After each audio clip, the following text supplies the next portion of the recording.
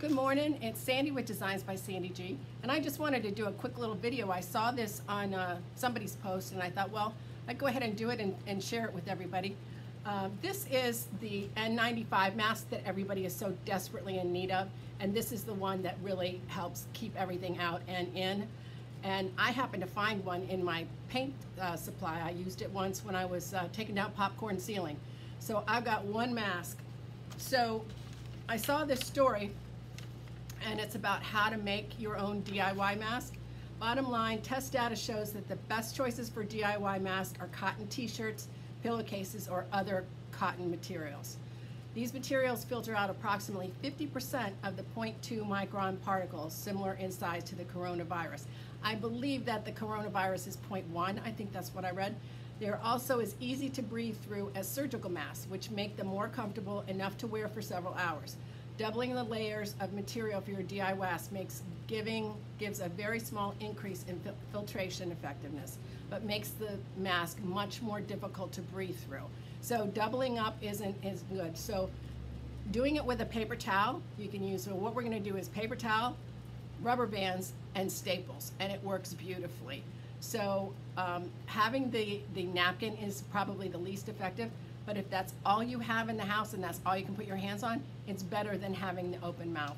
When you're wearing these masks, it's not in it, and it's not so much going to keep you from getting the virus, but it will help you from spreading it. So if you're coughing or breathing or sneezing or whatever, it's staying with you a little better. It's helping that process. So the paper towel that everybody has been hoarding is a great thing for this. So you take the one, the pull apart where it's a half a paper towel, and all you do is fold it like an accordion.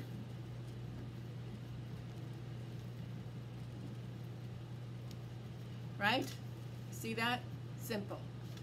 And then you take your rubber band, and I got a big bag at Walgreens for like, I don't know, $4.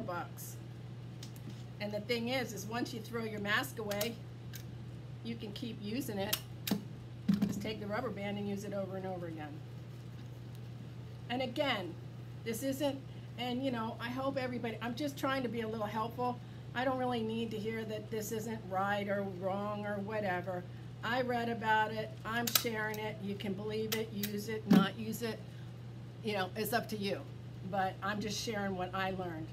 So here you've got your little mask ready to go, and you just pull the accordion apart. Well, maybe you want to pull the accordion apart first. There you go. Fits nicely over the nose. Pull it down under your chin.